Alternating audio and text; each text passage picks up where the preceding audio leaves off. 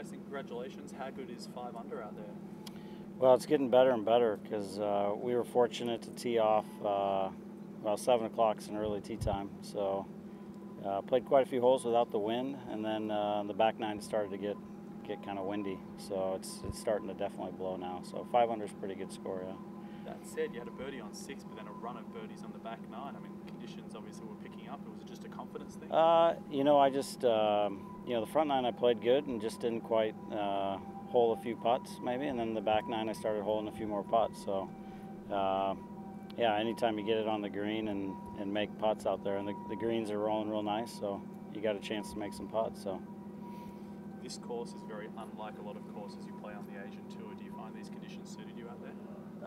You know, Japan courses in general you've got to hit it straight. They're usually very tree lined. The greens are always fast. Yeah, I've always liked coming here. Sometimes I've had good results, sometimes not so much. So you know, mixed bag. But I love coming here.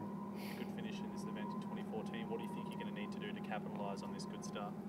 Well, just kind of see how the conditions go, but yeah, hopefully the body holds up. Kind of been fighting a few injuries and stuff, so but yeah, everything's going all right, and you just kind of, I mean, it's day one, so it's hard to really get too excited. So you just kind of hopefully get in position, and come around 4, you got a shot at it. And last one, how are you enjoying your week here in Japan? Yeah, I got here on Tuesday. You know, I've been waking up real early, about 3 o'clock, so I'm hoping to get a little more sleep tonight. So, but yeah, it's going to get better, I'm assuming. And last one, did you sleep through the earthquake last night?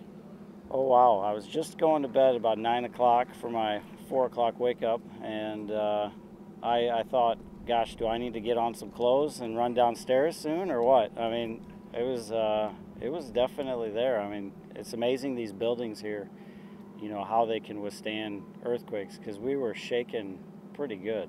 So yeah, it was pretty cool, but not so much.